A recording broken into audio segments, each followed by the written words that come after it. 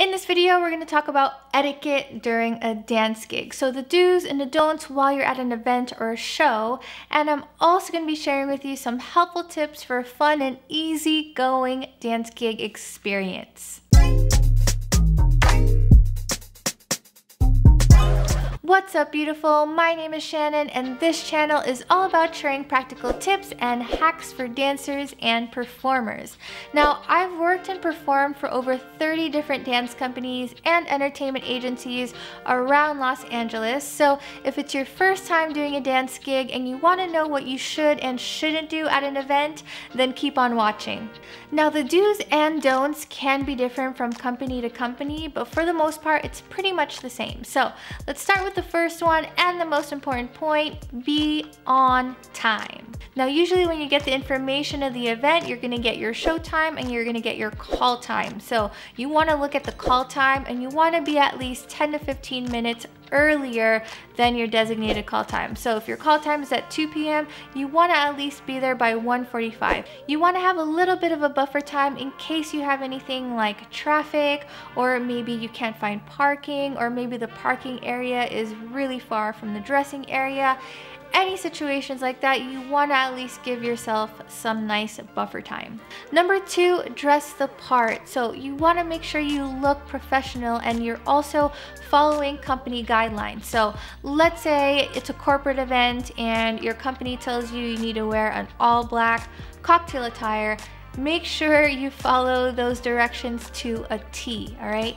Also, you want to make sure you're fully hair and makeup ready. So looking professional the minute you go in and as well as coming out of the event. Another helpful tip for you is make sure you carry all of your belongings in a rolling carry-on luggage. This way you can carry all of your belongings in one bag and look as minimal and professional as possible. So think flight attendant, okay? Not bag lady.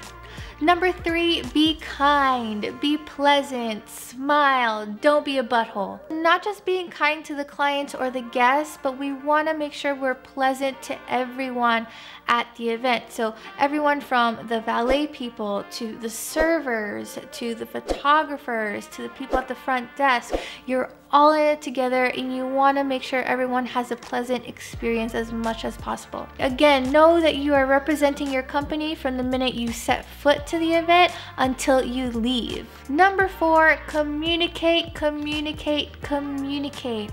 This is huge. So let's say you're going to be late for the gig. Make sure you give your on-site manager a text or a call, let them know what's up, give them your ETA, keep them in the loop just so that they have peace of mind and they can make adjustments accordingly. On that note, make sure you have the phone number of your on-site manager or point of contact. Number five, do not bring guests with you. Leave your grandma at home, leave your boyfriend at home, leave your dog at home, unless it's cool with your director, but make sure you ask permission first if you do want to bring anybody, because you just never know what kind of an event it is, especially if it's a corporate event.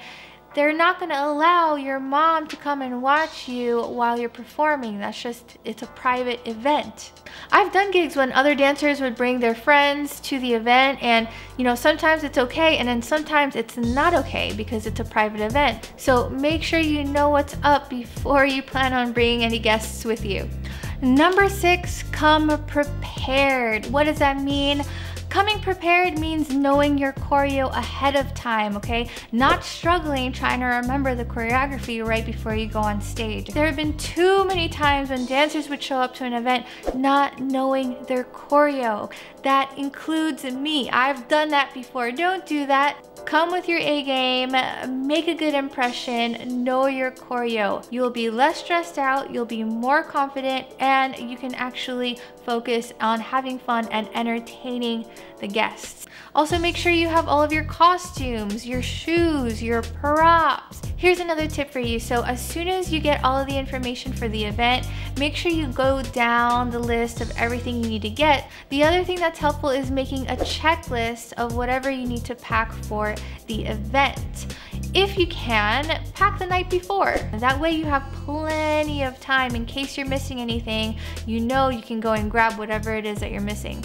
Another tip for you is as soon as you get to the event, make sure you go and check the surface of the floor you're going to be dancing on, just so that you know in case it's slippery, in case it's sticky, in case there's broken glass, or maybe it's uneven. That way you know ahead of time and it's not going to be a surprise for you once you get on stage and you have to perform. And one more tip, and this is more of a reminder because most of us dancers who are in the gigging scene, we forget to warm up. Why? Because we're too busy getting ready and maybe there's just not enough time. We didn't set aside enough time to warm up. Save yourself the body soreness the day after. Warm up before you perform. Number 7, no alcohol, no smoking, and no drugs. Now I will say that each company is different, okay? So some companies will let you have a glass or two. Some companies will just say you can drink, just don't get crunk. And some companies are an absolute no-no, all right? So make sure you check in with your company guidelines. Just know again that you're being hired and you're representing a company. So you wanna be your best and you wanna make decisions that's going to make your company look its best. Number 8, do not eat the food at the event unless it is offered by the client. This has happened many times where dancers will just assume that the food that is being served is for them as well. And sometimes it is, but make sure you check in with your manager first. Now, some companies will state in their contracts that the client has to provide food for the performer, and some companies don't have that. So again, don't just assume and go to the buffet line and start piling on your plate. Make sure you check in with your company manager first. And on that note, number 9, do not eat in your costume, especially if the costumes don't belong to you and they belong to the company. Now, obviously, if it's your costume, you can do whatever you want, right? But you want to be smart about it. Sometimes I drop food, like that's just what happens. I tend to get in food accidents all the time and then I start staining. So I just don't even bother. I make sure that I'm covered, or I take off my costume ahead of time before I eat. Number 10, and this is a very important one, do not poach clients. What does that mean? Don't steal clients, especially if you're working under a company, right? Say a client comes up to you and says, oh wow, I want to hire you guys again. You know, what's your information? You want to make sure you direct those clients to the manager, or make sure if you have a business card of that company that you give them that business card. Don't take that client for yourself, because the reality is the only reason why you're at the event is because the company hired you to be there at the event. It's not your client. Make sure you represent the company that you're working for. This is common decency and good practice to do this, because if you start stealing clients, you're just tainting your reputation if you do that. We're all artists, we're all performers, we're all in the same boat. We need to help each other out and not take from each other, okay? So if you're being hired by a company, that company should be your family. You're representing that company. You're a family member of that company. Don't steal from your family. Before we move on to the next one, let me know if you're getting value out of this, and feel free to click the like button. Number 11, do not complain in public. Keep your negative opinions to yourself, because you never know who's around you listening in. And again, you want to make it a pleasant experience, not just for yourself, but for everyone around you. So if you have anything negative to say, just don't say it at all. Keep your opinions to yourself. Don't complain in public.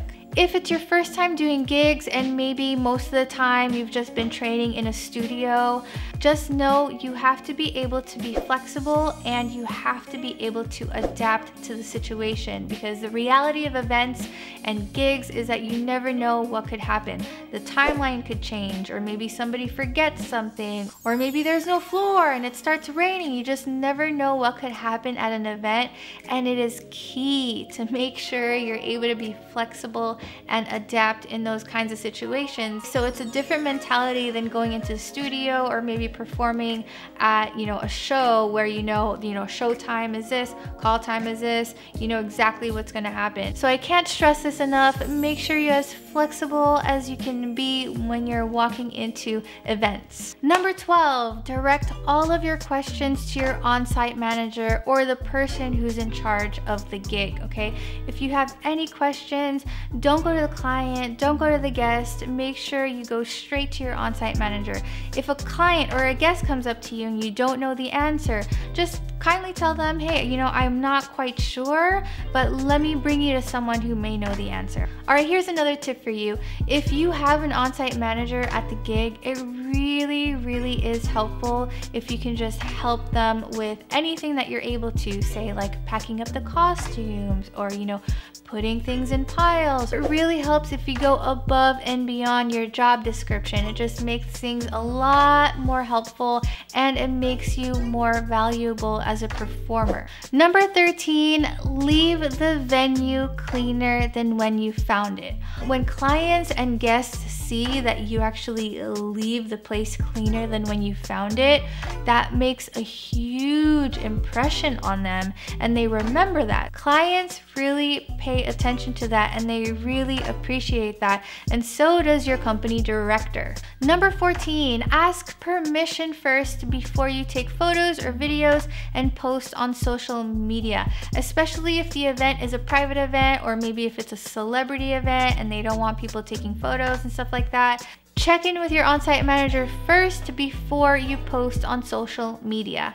Number 15, and the most important one on the list, come with high energy. You are there to entertain, so leave your baggage at the door. People look up to you and will feed off of your energy, so you need to go above and beyond to create that vibe and hold it there.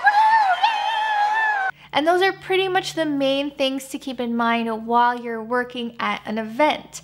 Now, I would love to know if you have any do's and don'ts in case I left anything out, so feel free to write down in the comments. I hope this video was helpful, and if it was, I do post videos like these every week, so if you want to get notified of the latest video updates, go ahead and tap that subscribe button and ring that notification bell. Alright, beautiful, happy gigging and keep dancing, yeah!